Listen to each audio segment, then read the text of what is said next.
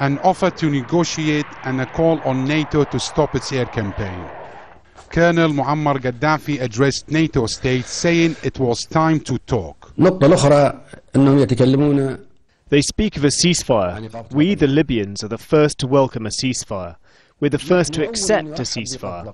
But have the Crusaders, the NATO airstrike, stopped? They haven't stopped. Who can stop them? Libya welcomes the ceasefire and has announced this numerous times, and is ready even now. But a ceasefire cannot be from one side. NATO's response was quick and clear. We need to see not words but actions. The regime has announced ceasefire several times before and continued attacking cities and civilians. NATO will continue operations until all attacks and threats against civilians have ceased. In the streets of the opposition stronghold of Benghazi, it's difficult to find someone that trusts the colonel's offer.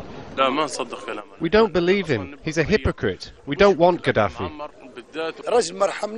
He didn't have mercy on us for 42 years. He's a liar.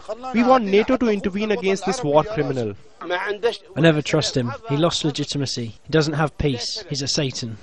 Eastern Libya is free, as people like to call it here, and no one is willing to give up on it. The Transitional National Council has also rejected any possible political solution that keeps Colonel Gaddafi in power. Opposition leaders have also said the time for compromise has passed. Omar, Saleh, Jazeera, Benghazi.